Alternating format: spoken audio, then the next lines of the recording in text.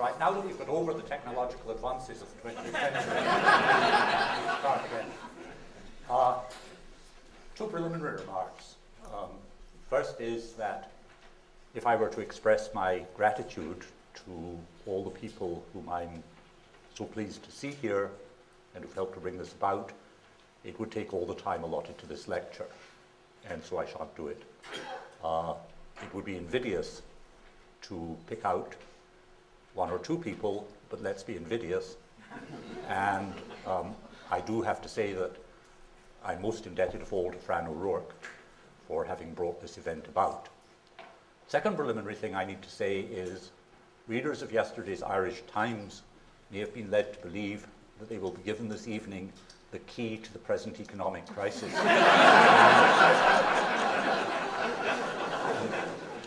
I will not be that surprised if I'm actually sued by some members of the audience for having brought them here under false pretenses. What I'm going to talk about is very modest indeed. I want to talk about how I arrived at certain conclusions, not only within moral philosophy, but about the condition of moral philosophy. And I need to stress that these are a very limited set of theses. I'm going to tell you a story. It's a story in 8 parts. And I begin with telling how I discovered that by the standards of contemporary academic philosophy, Thomist claims must be problematic. I was 55 years old when I discovered that I'd become a Thomistic Aristotelian. But I had first encountered Thomism 38 years earlier as an undergraduate, not in the form of moral philosophy, but in that of a critique of English culture developed by members of the Dominican order. Yet though impressed by that critique, I hesitated, for those Dominicans had made me aware of the philosophical presuppositions of their critique, of a set of Thomistic judgments about the relationships between body, mind, and soul, passions, will, and intellect, about virtues and reason-informed human actions. And these theses I found problematic. Why so? From 1945 to 49, I was an undergraduate student in classics at what was then Queen Mary College in the University of London, reading Greek texts of Plato and Aristotle with my teachers, while also from 1947 onwards occasionally attending lectures given by Eyre or Popper, or by visiting speakers to Eyre's seminar at University College, such as John Wisdom. Early on, I'd read Language, Truth and Logic, and Eyre's student James Thompson introduced me to the Tractatus and to Tarski's work on truth. Eyre and his students were exemplary in their clarity and their rigor, and in the philosophical excitement that their debates generated. And I became convinced that the test of any set of philosophical theses, including those defended by Thomists, was whether or not it could be vindicated in and through such debates.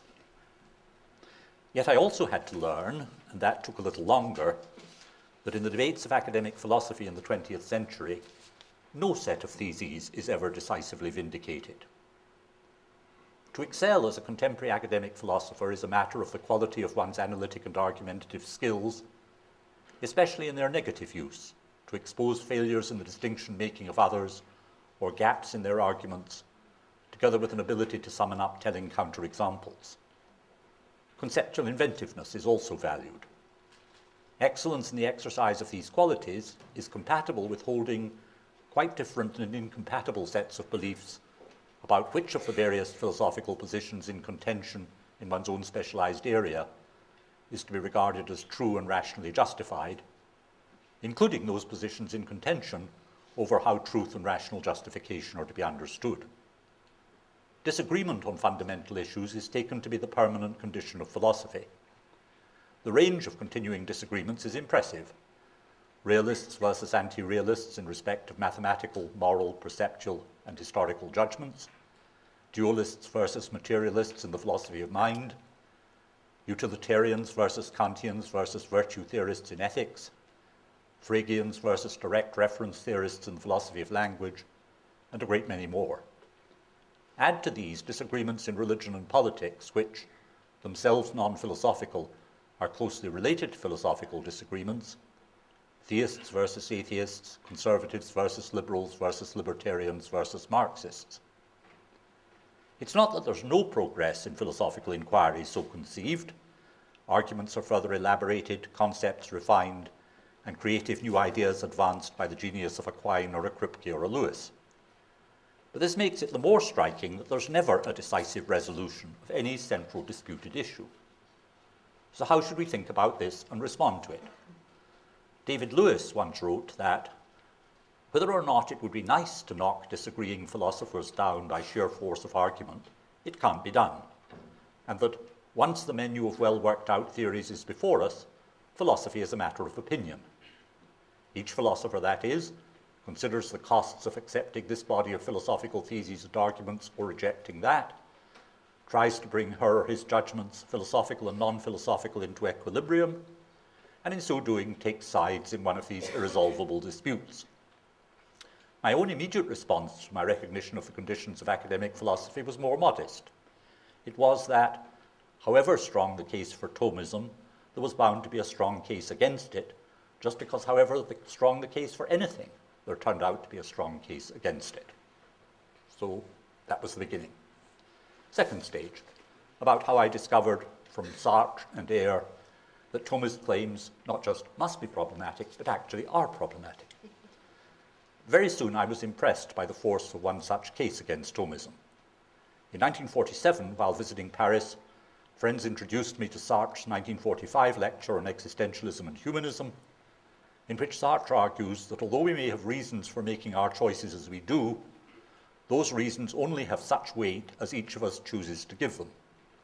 What makes a particular reason a good or a sufficient reason for me to act depends on my decision to treat that reason as good or sufficient. The practical reasoning of any individual derives its conclusions from premises that that individual has chosen to make the premises of her or his practical reasoning. And on this, Ayer concurred, even though he and Sartre disagreed about much else. It's one of Sartre's merits, Ayer wrote, that he sees that no system of values can be binding on someone unless he chooses to make it so. What Ayer and Sartre had combined to put in question was a set of theses central to Thomism, according to which what makes a reason a good reason for action is independent of and prior to the agent's choices. It is on the Thomist view a good reason for acting in this way rather than that by so acting one will achieve some good or avoid some bad, and whether that at which one aims is good or bad is a matter of fact, a matter of whether the object aimed at contributes to or is constitutive of some aspect of one's flourishing as a human being. For Ayer and Sartre, by contrast, there were acts of choice, implicit or explicit, that are prior to and determinative of one's judgments of good and evil. For Thomists, acts of choice are themselves to be evaluated by logically prior judgments concerning the good to be achieved or the evil to be avoided by the chosen acts. How, I asked, was I to decide between these rival claims? It wasn't that I couldn't find a number of reasons for favouring something closer to a Thomist view than to Ayer's or Sartre's, but I was well aware that none of these reasons were conclusive, were such that they couldn't be rationally resisted. So it seemed that the only reasonable conclusion about this particular disagreement was to agree with what David Lewis was to say later, that this, like other disputed issues, is a matter of opinion. But so to conclude was to conclude against Thomism, for it's crucial to the Thomistic view that such disagreements are not, in the sense that Lewis gives to that expression, matters of opinion, but rather matters on which reason renders a decisive verdict, even if highly intelligent people continue to disagree. So this was the next stage in the argument. Third stage, about how Marxism made it possible for me to recognize the nature of the dominant contemporary morality. Thomism had also become problematic for me for another reason. The Communist Party at Queen Mary College had introduced me to the texts of the Marxist canon, and I had become, and to this day remain convinced of the truth and political relevance of Marx's critique of capitalism and of his historical insights as presented in the narrative of the 18th Brumaire of Louis Bonaparte. To how much else of Marxism I was thereby committed, I was unclear, though I greatly admired both the work of George Thompson, author of Aeschylus and Athens and the translator of Plato into Irish, and the writings of Lucien Goldman. Since one thing on which Marxists and Thomists seem to agree was that Marxism and Thomism were incompatible, I found myself confronting yet another set of question marks. Nonetheless, it was on the basis of Marxist insights into the nature both of morality and of moral philosophy that I began to formulate another more constructive kind of question. Marx and Engels had argued that every morality is the morality of some particular social and economic order, and that every moral philosophy articulates and makes explicit the judgments, arguments, and presuppositions of some particular morality, either in such a way as to defend both that morality and the social and economic order of which it's the expression, or in such a way as to undermine them. And my acknowledgement of the truth of this thesis was reinforced by my encounters with social anthropology, especially with the work of Franz Steiner and later that of Rodney Needham. I therefore asked, what's the distinctive morality of this social and economic order that I now inhabit, and how does contemporary moral philosophy stand to that morality? And in pursuing an answer to this question, I was guided not only by Marx and Engels, but also by John Anderson, who had urged that if we were to understand social institutions and relationships, we should ask not what function or purpose they serve, but to what conflicts they give expression. This suggested that both the morality and the moral philosophy of the present age are best understood as milieus of conflict, sites of disagreement. But those disagreements find significantly different types of expression in the arenas of philosophical debate on the one hand, and in those of everyday moral and political practice on the other. In philosophical debate, utilitarianism and Kantianism are generally presented, with some rare and sophisticated exceptions, as incompatible and rival standpoints. To adhere to some version of one is to be at odds with every version of the other. But in many areas of the everyday life of modernity, what we find instead is an oscillation between these two standpoints, and a moral rhetoric designed to disguise that oscillation. So there are moments in which principles are laid down without qualification, and moments in which exceptions to those principles are justified in the name of either the maximization of prosperity or the maintenance of public security. And it's in negotiating their way between such moments, both in private and in public life, that the characteristic skills of those who are socially and politically successful are exhibited. What we have then is a morality whose oscillations and contradictions show it to be in a state of disorder, but a kind of disorder that enables it to function well as the ideology of the present social, political, and economic order. Yet though I'd come to recognize this as a result of reflecting on the Marxist critique of morality, I'd also had to acknowledge that within the communist movement, there was to be found very much the same oscillation between quasi-Kantian attitudes and a consequentialism that parodied utilitarianism. And this not only in the brutal and corrupting ethics of Stalinism, but also in the ethics of Stalinism's Marxist critics. Marxism as a form of practice too often suffered from the same lack of moral resources as the social order that it aspired to replace. And this, unsurprisingly, since it had been generated from within that social order. It was with the rise of the New Left in Britain after the suppression of the Hungarian Rising of 1956 that the question of whether and how this defect in Marxist theory and practice could be remedied became urgent. But what were the resources needed to remedy it? I was only able to answer this question by considering further not only the issues posed by Kantianism and utilitarianism, but also those raised by the disagreements between Thomists on the one hand and Ayer and Sartre on the other, concerning the nature and status of reasons for action. And to make progress with either of these sets of issues, I had to look in a different direction, and my narrative has to move backwards in time. So, the fourth stage, I talk about two lines of thought developed in the philosophy of the mid-20th century about the meaning and use of the expression good. Two opposed lines of thought about the meaning of the word good and its cognates had been developed in English-speaking philosophy since the 1930s. One of these finds its earliest formulation perhaps in Ayer's Language, Truth and Logic. To call something good or bad is to express one's feelings for or against it. To evaluate is to approve or to disapprove. By the late 40s, Ayer was recommending Charles Stevenson's better developed version of this view, according to which uses of good have both an expressive and an imperative component. To say of something that it's good is both to commend it and to urge those whom one is addressing to do so as well. Stevenson recognized that the conventions governing many uses of good are such that it also commonly has a descriptive component. But insofar as this is so, the descriptive component on one hand and the expressive and imperative elements on the other are distinguishable and disparate. The step beyond this was to be taken by Richard Hare, who both provided a sketch of the logic of imperatives and an account of moral judgments that was in some respects Kantian, in others utilitarian. I had found Hare and Stevenson more persuasive than Hare, and from them I acquired both an insight and a problem. The insight was a corollary to their successful undermining of the intuitionism of Moore, Pritchard, and Ross. Viewed in the light cast by Hare and Stevenson, intuitionist moral philosophers turn out to be under the illusion that they are asserting moral truths when they are in fact doing no more than expressing their own individual feelings and attitudes. They suffer from a lack of self-knowledge. The only problem with this diagnosis was that this mistake by these English moral philosophers seemed to have its roots in the general moral culture of their time and place.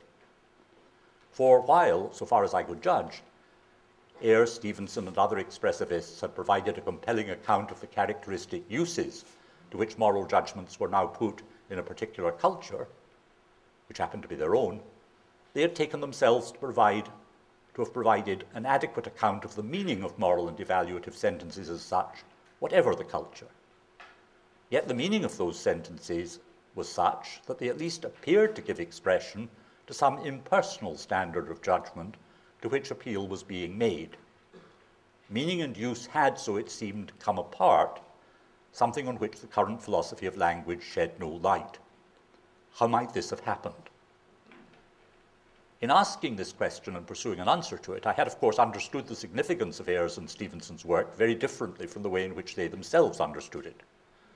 The question that I therefore faced was, if moral judgments here and now are used, at least in large part, as Hare and Stevenson say that they are, what else in other social and cultural circumstances might moral judgments and evaluative judgments be? Might there be, or might there have been, a condition from which they had degenerated to their present state? And what would that condition have been? An answer to this question was suggested by quite another and deeply incompatible line of thought about the meaning and use of good. This second line of thought began by taking seriously J.L. Austin's injunction to begin with lexicography, to accumulate a wide range of different types of example of the relevant expressions.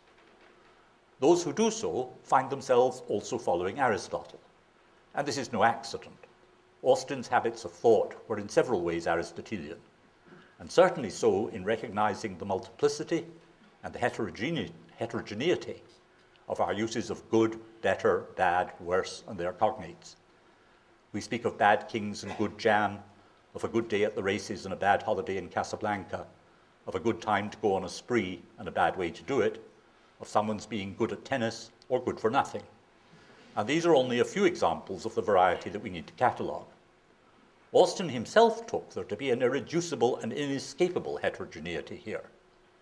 But Aristotle had identified a unity underlying that heterogeneity, and the clue to that unity was supplied by Peter Geach. In 1956, Geach had pointed out that good and bad are noun-dependent or noun phrase-dependent adjectives, and that well and badly are correspondingly verb-dependent adverbs. What it is for an X to be good depends on what an X is. So the criteria of goodness in a king are very different from those of goodness in jam. And what it is to X well depends upon what Xing is, so the criteria by which someone who plays tennis is judged to have played well or badly are not the same as those by which someone who shoes horses is judged to do so well or badly. And so we take a first step towards answering the question, what makes these various and very different uses of good more than puns? Here we need to bear in mind the distinction between attributive and predicative uses of good, as W.D. Ross originally formulated it, together with Geach's thesis that good is essentially attributive, that to be good is always to be a good someone or something, and that predicative uses of good can be translated into attributive uses. We speak of good parents, but also of good burglars, of the best athlete in the games, but also of the best forger still at work. It matters, therefore, that we can always ask, is it good for someone to be a good parent? And is it good for someone to be a good burglar? And what we learned from Geach is that to ask these questions, to ask, is a good parent a good human being? And is a good burglar a good human being? Questions that can only be answered by first answering the question, what is it to be a good human being? It's at this point that this line of thought has sometimes been held to encounter insuperable difficulties. That there are criteria independent of our choices, feelings, and attitudes governing our applications of good parent, good burglar, or for that matter, good boxer or good violinist, is difficult to deny. For in each area, drawing on Aristotle's thesis that to be a good X is to excel in the activities characteristic for an X, we can say what it is to exhibit such excellence as parent, burglar, boxer, violinist. But many have urged any analogy between goodness as attributed to these and goodness as attributed to human beings breaks down. There is, they argue, no set of activities characteristic of a human being, as there are activities characteristic of parents, burglars, boxers, and violinists. Hence, it was to be argued by Hampshire and by Berlin, following Austin, that there is no such thing as the good life for human beings, no such thing as the distinctively human good. To this it can be replied that there are indeed many different ways of leading a good human life, but there are at least 4 sets of goods that are characteristically needed by every human individual if she or he is to flourish. First, without adequate nutrition, clothing and shelter, physical exercise, education and opportunity to work, no one is likely to be able to develop their powers, physical, intellectual, moral, aesthetic, adequately. Secondly, everyone benefits from affectionate support by, well-designed instruction from, and critical interaction with family, friends, colleagues.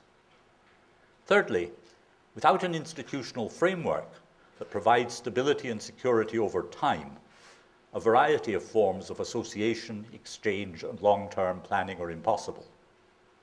And fourthly, if an individual is to become and sustain her or himself as an independent rational agent, she or he needs powers of practical rationality, of self-knowledge, of communication, of inquiry and understanding.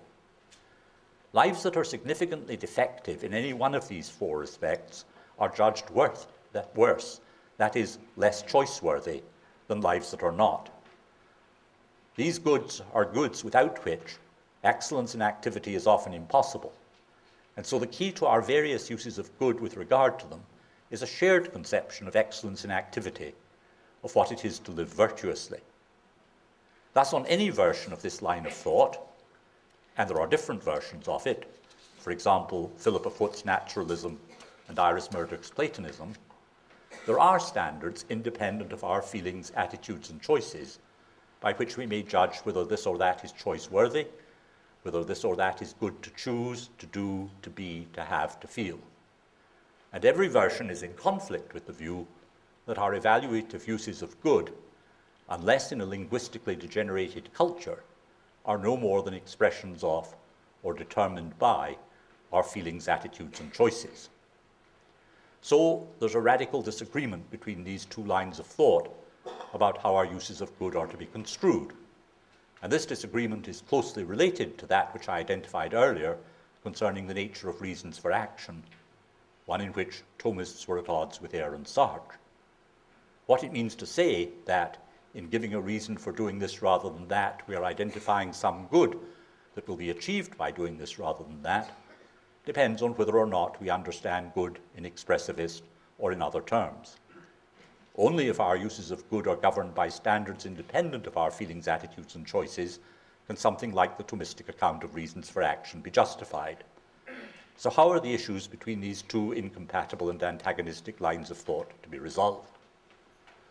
And this brings me to the 5th episode in the story, which is about how at the level of theory, at the level of the kind of academic debate that goes on among professional philosophers, the quarrel between the protagonists of these 2 lines of thought is interminable and inconclusive.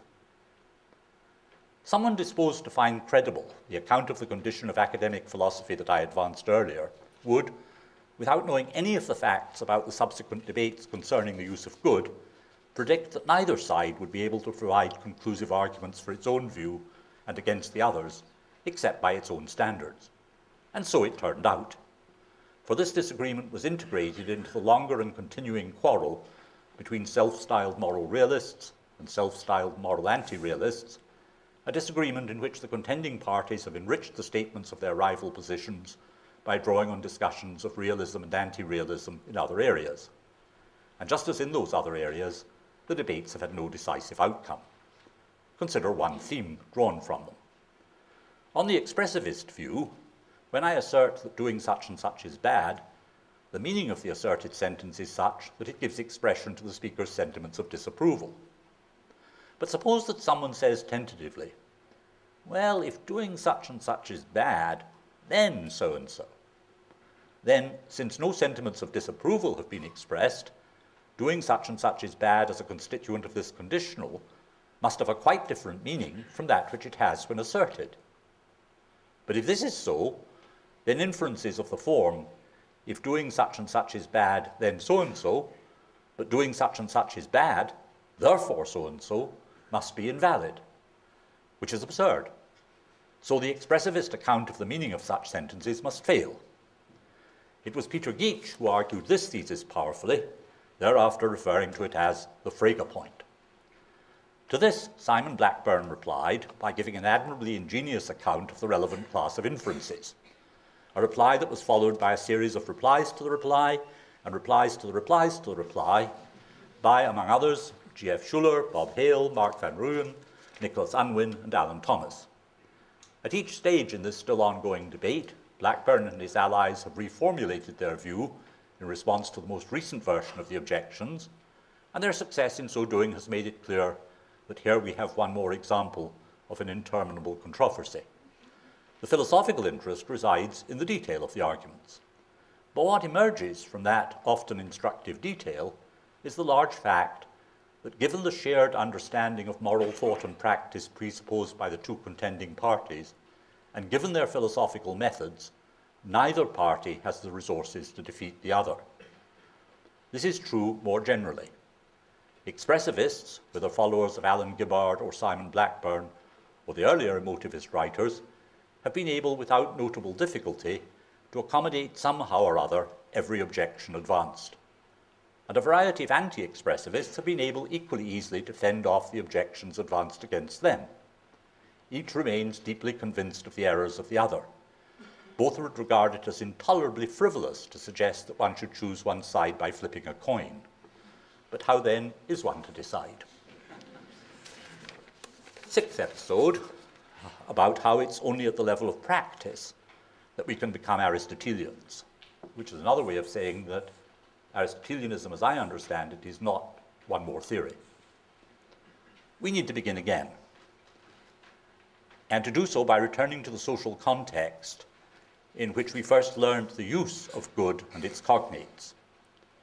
What we first had to learn was how to make the distinctions between what we desire on the one hand and the choice-worthy on the other, between what pleases those others whom we desire to please and what is genuinely choice-worthy. We characteristically and generally learn, or we fail to learn, to make these distinctions as we emerge through and from the life of the family into the life of a variety of practices. Such practices as those of housework, farm work, of learning Latin and geometry, of building houses and making furniture, of playing soccer and playing in string quartets. What we can learn only in and through such practices are the standards of excellence in each type of activity, and how our desires and feelings have to be disciplined and transformed, and our choices guided by the standards of excellence in each type of activity if we are to achieve such excellence, and through it's the goods internal to each type of activity. So long as our desires have not been disciplined and transformed in the relevant ways, our uses of good and of cognate expressions will tend to be just what expressivist moral philosophers have taken them to be, and our choices will give expressions to our feelings and attitudes.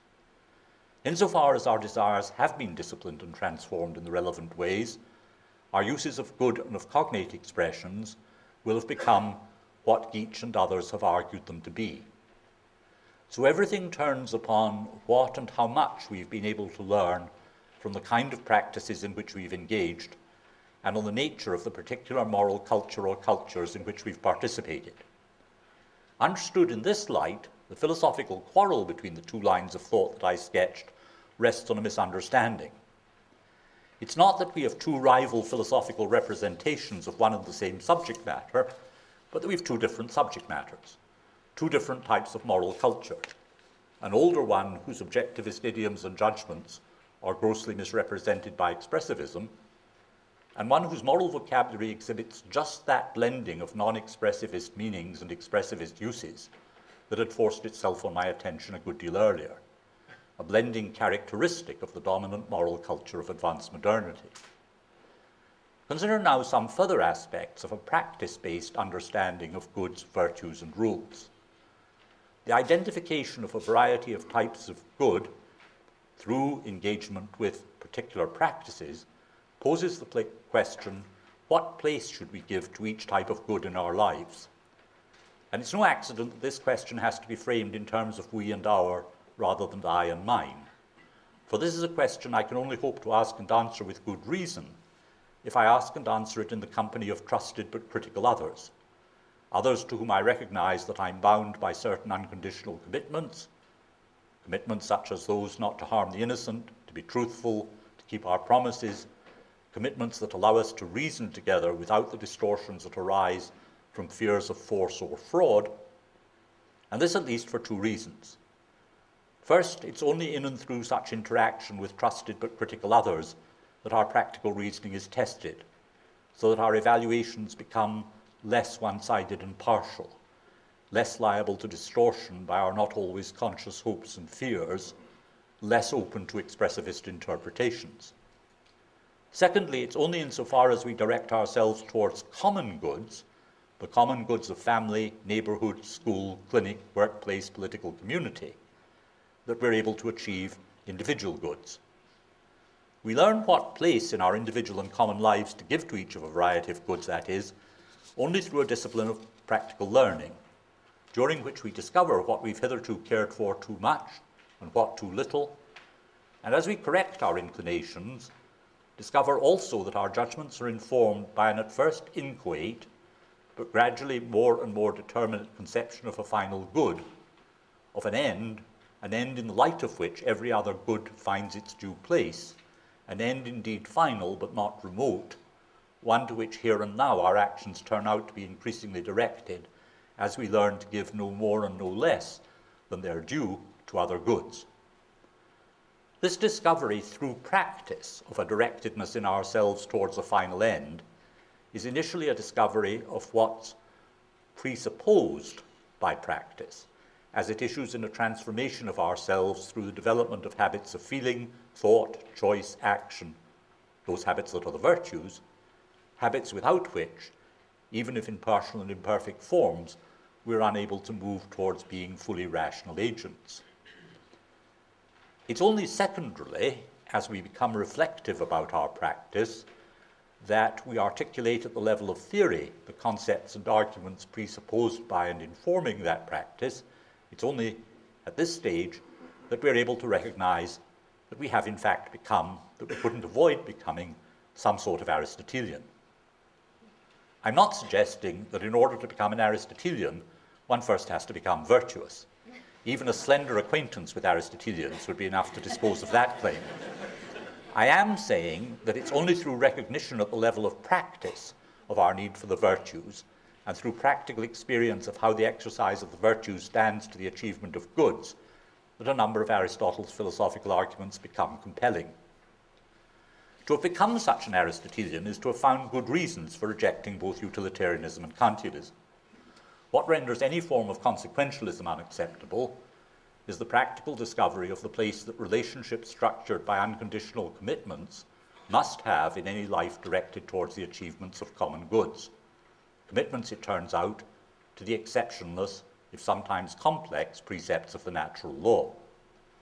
What makes Kantian ethics unacceptable is not only that our regard for those precepts depends upon their enabling us to achieve our common goods, but also that the Kantian conception of practical rationality is inadequate in just those respects in which it differs from Aristotelian phronesis or Thomistic prudentia. Note, however, that these grounds for asserting that there are conclusive reasons for rejecting both utilitarian and Kantian ethics are Aristotelian grounds. Take away the Aristotelian premises from which this assertion is derived, and it will cease to convince. Unsurprisingly, therefore, it lacks force at the level of theory precisely for those against whom it's directed, utilitarians and Kantians. It's therefore of some importance that in arriving at a certain kind of Aristotelian standpoint, I was not taking up one more theoretical position within the ongoing debates of contemporary moral philosophy. It's because I've been thought to have done just that I've been unjustly accused of being one of the protagonists of so-called virtue ethics, something that the genuine protagonists of virtue ethics are happy to join me in denying. But what then is it to adopt this kind of Aristotelian standpoint? There are at least three aspects to such a change of view. First, it enables one, from a standpoint outside academic moral philosophy, that of a much older tradition of moral practice, to understand why such moral philosophy was condemned to become what it has become, a scene of theoretical disputes between fruitlessly contending rival parties. The widespread loss of a shared practical grasp of the teleological structure of human nature and activity at the threshold of the modern world not only led to the theoretical fragmentation that I described in After Virtue, but was itself the result of a prior loss of a shared mode of practical life. And there's no way to make the relevant concepts and arguments once more compelling except within some restored and contemporary version of just such a mode of practical life. Detach those concepts and arguments from the context of social practice, from which and within which they draw their intelligibility, and they too become mere debatable theoretical constructions. Secondly, it's to adopt a standpoint that enables individuals, by situating themselves within such a mode of social practice, to make intelligible features of the narratives of their own lives and of the lives of others that will otherwise remain opaque, confused, disguised, or trivialized. A basic Aristotelian thesis is that only insofar as we understand our individual and common lives as potentially directed towards the achievement of goods and of the good through the exercise of the virtues, are we able to identify the various types of frustration, misunderstanding, and failure by which our lives are marked. Lacking this kind of practice and understanding, we also lack self-knowledge. Thirdly, just as Aristotelian moral and political theory provides us with resources for interpreting and redirecting our practical lives, so too our practical experience provides us with reasons for criticizing and sometimes rejecting some of Aristotle's own concepts, theses, and arguments. We learn to identify that in Aristotle which derives from the limitations of his time and place, and to distinguish it from that which is of continuing value. We learn to discriminate between rival interpretations of Aristotle, rival types of Aristotelianism. And by so learning, we may come to conclude, as I came to conclude, that it is from Aquinas' Augustinian perspective that Aristotle is best to be understood. About this, I could, of course, say much more, but I turn instead to consider further what light this use of an Aristotelian standpoint throws on the present condition of academic moral philosophy, and how, if at all, that condition might be remedied. And so I pass to the seventh part of the paper on the defects and limitations of contemporary academic moral philosophy. Contemporary academic moral philosophy abstracts from what it takes to be morality the concepts and arguments that are specific to morality, the linguistic expressions that it makes the subject of metaethical inquiry. But it does so without ever asking what is involved in these acts of abstraction, what these abstractions are abstractions from. And if it were to pose this question, it would have to begin with the facts about that large and heterogeneous range of social settings in which questions about the human good are and have been posed in a variety of linguistic idioms and informed by a range of different cultural preoccupations. And if moral philosophy were to begin at this point, something necessary if it's ever to become capable of understanding itself, it would have to begin from a set of sociological, anthropological, and historical studies. But graduate study in moral philosophy is nowadays carefully shielded from such empirical studies. There are no required courses for graduate students in the relevant disciplines. As a graduate student at Manchester long ago, I was required to take the anthropology classes given by Max Gluckman, a rather distinguished African anthropologist. And this had the salutary effect of so repelling me that I was driven to look for studies of a different kind by rival anthropologists, most notably by Franz Steiner and sociologists such as Tom and Elizabeth Burns, whose work had very great effect on my subsequent reflections on morality. Without such courses in anthropology or sociology or history, no adequate sense of the varieties of moral possibility can be acquired. One remains imprisoned within one's own culture, imprisoned by one's moral upbringing. And one particular form that imprisonment now takes is that of an inability to recognize, first, that the contemporary morality of advanced capitalist modernity is only one morality among many, and secondly, that it is, as a morality of everyday life, in a state of disorder, a state of fragmentation, oscillation, and contradiction. So we shouldn't be surprised when academic moral philosophers misconstrue their own subject matter. It wouldn't, of course, be sufficient to remedy this for students of moral philosophy to take courses in anthropology and sociology. A second necessary condition is a prior and continuing engagement with a variety of practices and a reflective grasp of what's involved in such engagement. Lacking such practical engagement and such reflection, there can be no adequate knowledge of the range and application of evaluative and prescriptive concepts, so that we ought to require on the CVs of those who aspire to teaching or research appointments in moral philosophy accounts of their relevant experiences on farms and construction sites, in laboratories and studios, in soccer teams and string quartets, in political struggles and military engagements. And we don't. A third respect in which academic moral philosophy fails as a discipline of inquiry is a result of the extraordinary pressures exerted to sustain the status quo. What's the penalty that threatens academics who don't conform to the established norms? It is that their writing will go unpublished and disregarded. And this threat is the more telling because of the intensive pressure to write, a pressure initially generated by two successive apprenticeships, first that of producing a PhD dissertation intended to be publishable either in article or book form, by those at an age at which almost no one has as yet anything genuinely of interest to say.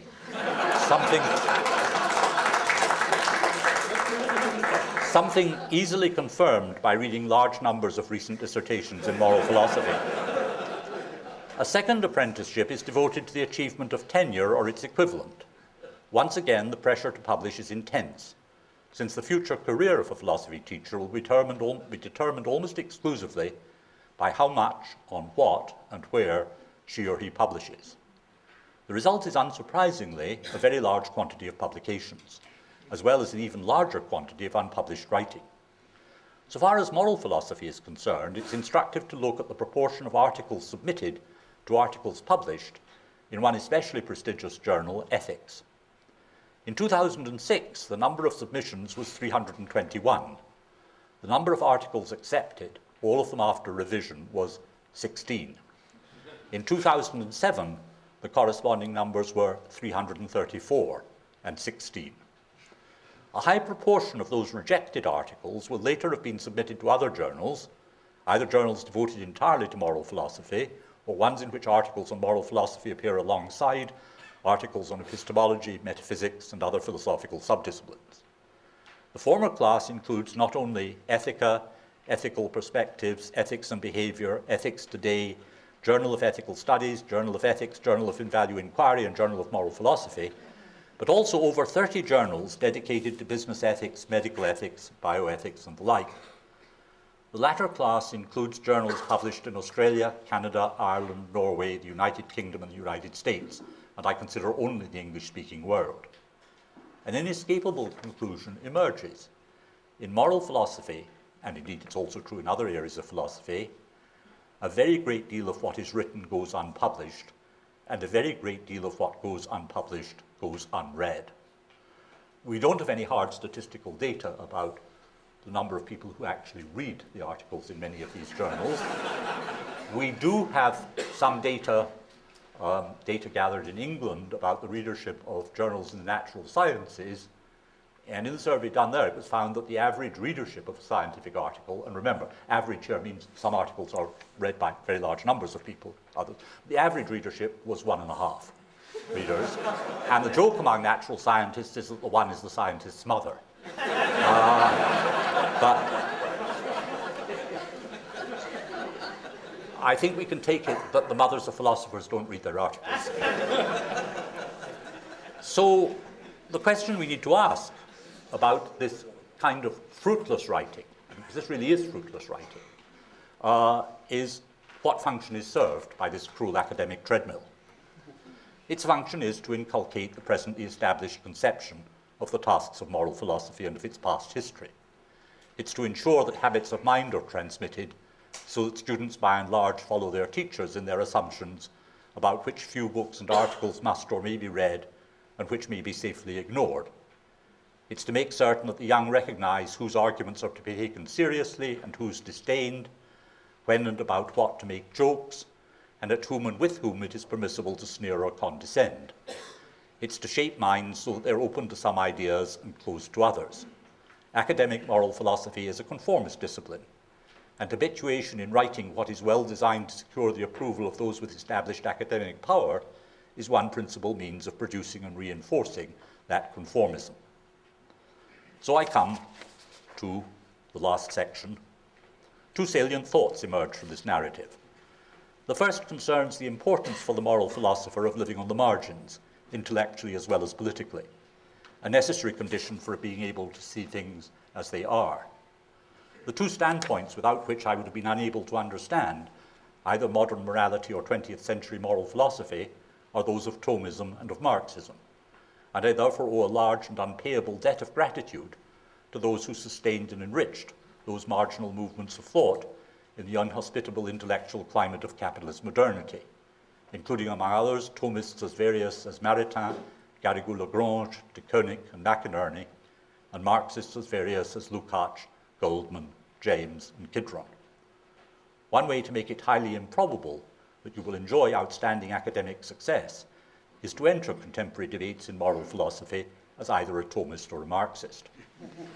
A second thought, perhaps in tension with the first, concerns the importance for the moral philosopher of nonetheless learning as much as she or he can from those at the academic centre, those who have made definitive contributions to the ongoing debates of academic moral philosophy, even if those debates have turned out to be unresolvable. For interestingly, it's often they who supply the resources that one needs if one is to free oneself from the limitations of their standpoint. If one is to evaluate both the achievements and the defects of 20th century academic moral philosophy, it needs to be understood both from within and from a standpoint that is at once external and radically critical. It's such a standpoint that I've tried to define.